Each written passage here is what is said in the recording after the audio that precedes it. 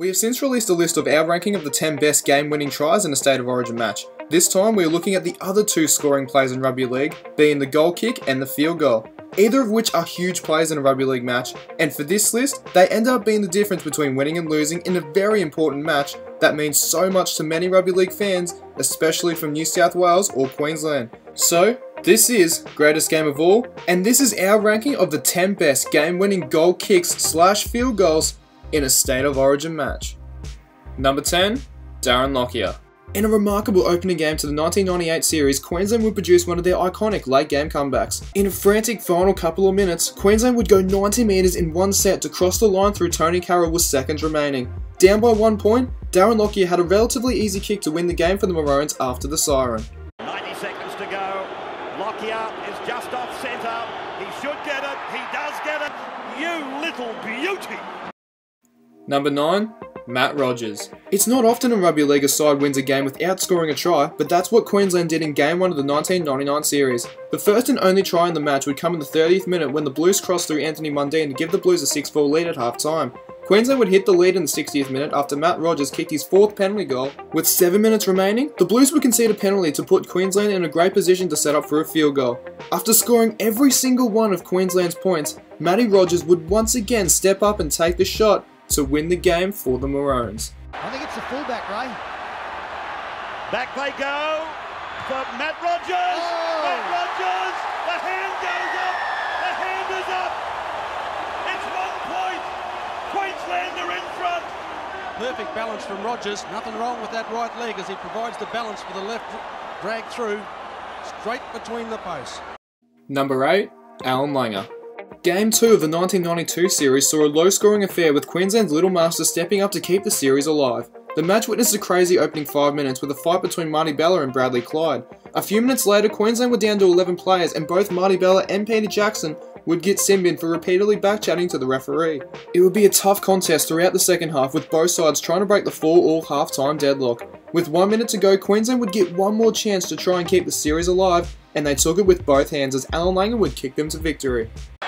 Shearer's gone into first receiver, but Langer's with the football. Goes for it. He's got it. I think he's got it. Langer has broken the deadlock. We see Langer, look at that. Nobody coming through. That's it. That's curtains. 42 seconds. We've got to decide if Queensland have won the second State of Origin again at Lang Park. Number 7, Mal Meninga. 1991. What a series, with all 3 games being decided by 2 points. Game 3 was no different, with the decider held in Queensland at Lang Park in what would be Wally Lewis's final game in a Maroon jersey.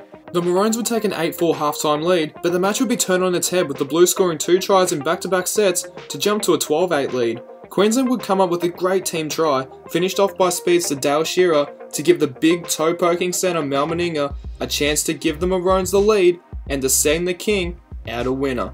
He's around about 4 metres in, 5 metres in for touch, just out on the junction line.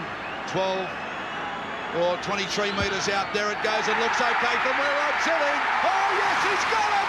The big fella's done it!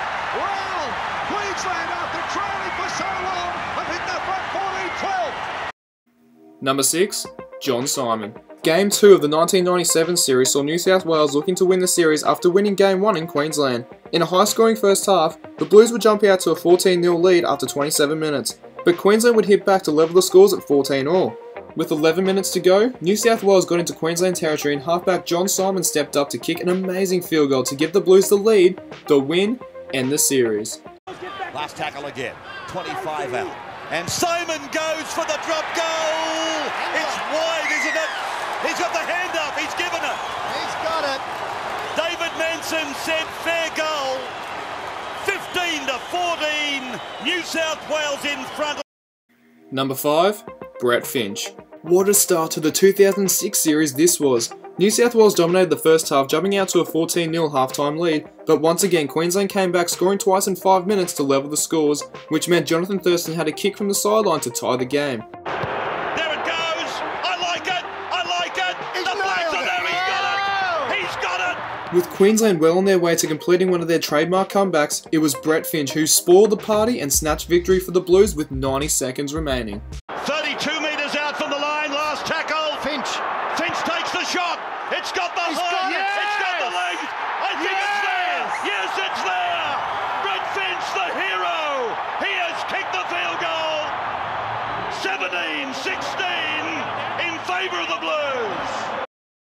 Number 4, Jonathan Thurston. After winning Game 1 in 2017, New South Wales ran out to a commanding 16-6 lead after 27 minutes. However, as they've done so often in the past, the Maroons came back to tie the game thanks to a Michael Morgan flick pass to Dane Gagai to score with 4 minutes remaining. Then, the stage was set for Jonathan Thurston in what we now know as his final Origin match, after injuring his shoulder earlier in the match, to kick the Maroons to a Game 2 victory and eventual series win.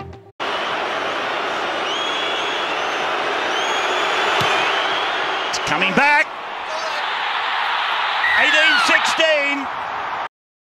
Number 3, Shaun Timmins. The opener for the 2004 series saw New South Wales start their defence of the Shield in a great low-scoring match. Queensland would take a 4-point lead at the break, but the Blues started fast in the second half as they took an 8-4 lead. Queensland would hit back 10 minutes later to tie the game, and the scores would remain the same at the end of 80 minutes, sending the game into golden point extra time for the first time ever in Origin. It only took 2 minutes for New South Wales half Shaun Timmins to slot through the field goal to give his Blues the Game 1 win. Points all. We are in golden point extra time. A shot from Timmins has got the height, it's got the length, and the crowd goes up. Hempstead awards the point. The Blues have won it. The Blues have won Origin 1. Number 2, Cooper Cronk. Only a few years before his heroics in Game 1 of the 2015 series, Cooper Cronk came off with a massive play in the series deciding Game 3 in 2012. Looking for their 7th straight series win, Queensland would take a first half lead of 16-8, which included a controversial try to Justin Hodges, who ran behind one of his own players to score. With 10 minutes to go, a Josh Morris try and a Todd Carney sideline conversion would level the scores at 20-all. As he's done so often, Cooper Cronk stepped up to nail a 40-metre field goal with 5 minutes remaining and give the Maroons their 7th straight series win. So they're on the last tackle and Cooper's gone for a long-range shot. Oh, it's got plenty of distance. And number 1, Michael O'Connor.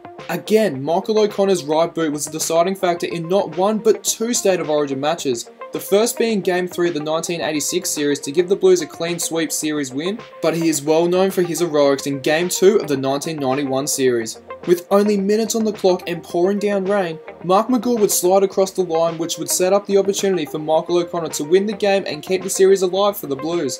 Considering the high stakes, terrible conditions, and difficulty of the kick, it is, in our opinion, the best game-winning goal kick / field goal in a State of Origin match. Gets it away nicely. He's kicked it. So, what did you think of our list? Let us know your thoughts in the comments below, chuck us a like on Facebook and this video, follow us on Instagram, and subscribe to our channel for more Rugby League Countdowns.